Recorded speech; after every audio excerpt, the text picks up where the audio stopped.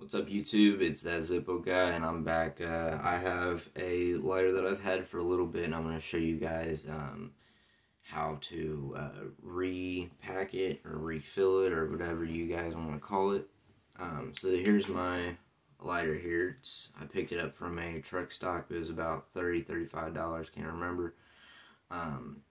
So when I got this lighter, I'm just pulling the insert out here. So when they give you the lighter, most of the time the wick, the little strip, like the fuse looking thing, usually is stuck towards the top here. So what they do is whenever they pack that, they're gonna put that wick in, they're gonna stuff that cotton into where it's all just gonna be down here. So whenever you put that fluid in or whatever, it's just gonna get stuck in that cotton, and a little bit of it's gonna get to that wick, and you don't want that because it's only gonna last like a week. Because you can fill it and fill it and fill it, and that's just how they get you to buy more fluid. So here I'm just gonna.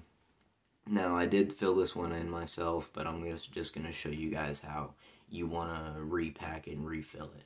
So first you're gonna want to take a penny or your fingernail or something like that, and you're just gonna wanna twist that little screw here until it gets kind of loose, and you're gonna want to keep unscrewing it. And this thing has a big old spring that shoots through here to the flint in here, so you gotta be careful with this. So whenever you're undoing it, it's gonna pop out just like that, and it's gonna pull out. So whenever you're doing this, you want to make sure it's kind of propped up, because that flint's gonna be in here, and if you're doing it at the bottom, it's gonna fly out and you're never gonna find your flint again. So I'm going to show you guys the flint. I'm just going to dump it out here. Get a better look at that. Sorry. A little flint. And then here's your cotton pad, and you're just going to want to kind of pull that out. And you don't want to pull it out super hard because you don't want to hurt that chimney. So you're just going to kind of ease it out. So I repacked this, like I said. I haven't filled it with fluid yet. I tried to get it to light like an idiot, and it burned the top of the wick here. So what you're gonna want to do here is you want to grab that wick and just pull it up a little bit, and this cotton, you want to pull that cotton down. They're in strips, so they're not cotton balls, they're cotton strips. So you're gonna want to pull some of that out, and if you can pull the wick out, just pull the wick out, and pull all these cotton strips out. And all you need for this, I mean, I might look dumb, but all you really need is butter knife or two to get these out. So I made sure to pack some cotton right here. With the fifth one, you don't have to do that.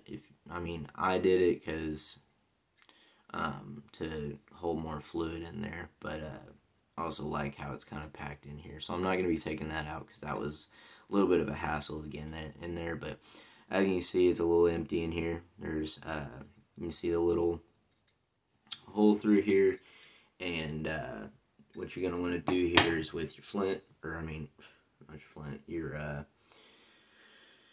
your wick right here, is you want to straighten it out.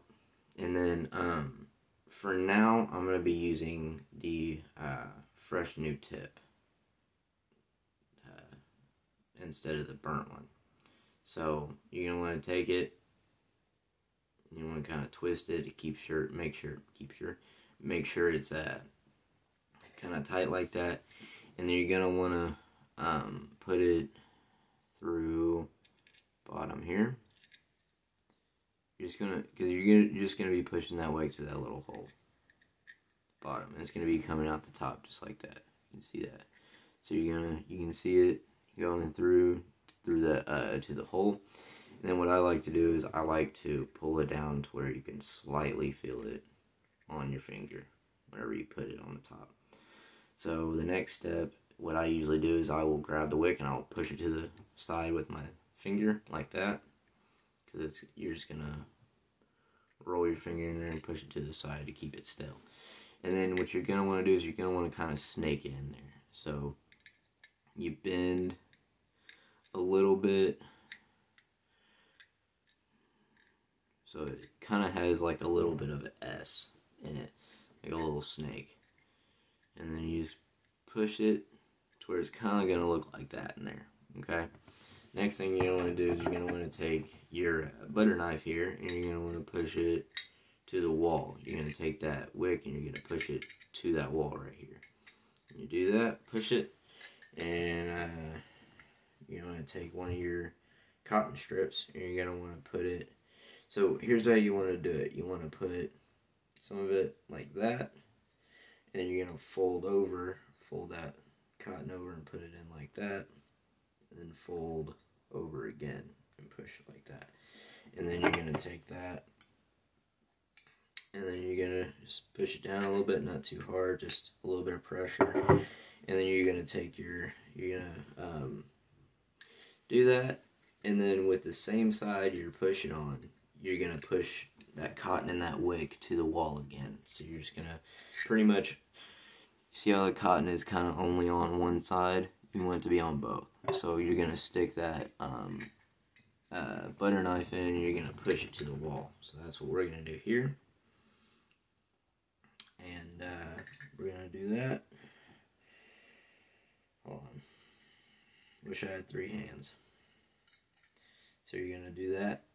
And you're going to take one of these cotton strips. One of these cotton strips. You're going to have it like that, and you're going to keep doing that thing that I told you to do. You're going to put it in, you're going to fold it over, fold it over again, push it down a little bit with your fingers, and take that, and you're going to push it down in there a little bit. So you want to make sure your wick doesn't move much. You don't want that to mess up. And then you're going to go back to the other side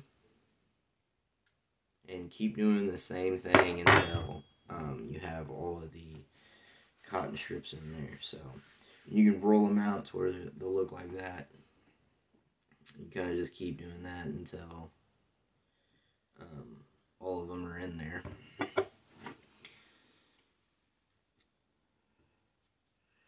Just like that. And we're going to go to the other side. Just like that. Take these cotton strips. Like I said, you can use tweezers for this, or if you have like an actual tool for it, you can use that.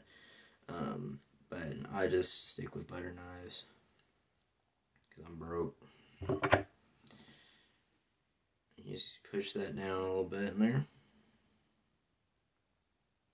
Okay. I'm just going to pull that. Oh shit. I'll put that in after I pull that wick out a little bit more. So we're going to, you want that wick to be somewhat at the top here. Hold on, I'll show you guys once I get it there. You want that wick to be out a little bit, if you can see it. And then you're going to want to, I'm going to have to redo this part. Because it fell out, didn't push it down hard enough. Bam. Bop. And then we're just going to push that down in there. Nice and tight. Okay. So there we have it. We have all of them packed in there. We're just going to put that wick over the top. So it's going to look like that. Right? You have it all packed in there on each side. The wick is going to be right, push over to the side. So you want that wick to be out at the top, right where you're putting that fuel in, because whenever it's all scrunched up at the bottom, like how they give it to you, it's just going to go into that cotton, it's going to stay in that cotton. But if that wick is snaking through there to the top, it's going to hit that wick, and it's going to go all the way in there to the top, and it's going to hold in that cotton.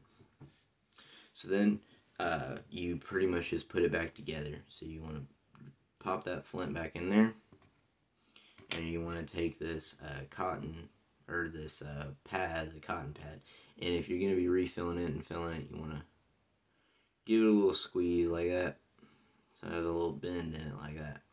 Then you're going to push that in there, and then you're just going to kick it in just like that, just a little bit sticking out so you can lift up and stuff like that. And you're going to take your spring. Whenever you're putting back in there, you're going to have to, oh, and by the way, whenever you put your flint in there, you want to kind of kick this a little bit so it don't get stuck right when you put it in there. So when you're doing that, you want to put a little bit of force on it. Once you get it spinning, you ain't got to worry about it popping out. So then you just keep doing that. And then you don't have to have it too tight. So then now you have, see, there it goes, getting stuck. There we go. And you get it lighten a little bit, and it'll start getting it. So then you want to make sure, depending on if you're wanting to do tricks, so your wick can be open like that. And if you want to do some tricks, which I'll show in another video, push it off to the side just like that. And then you put it back in your insert. You got a fully fixed lighter.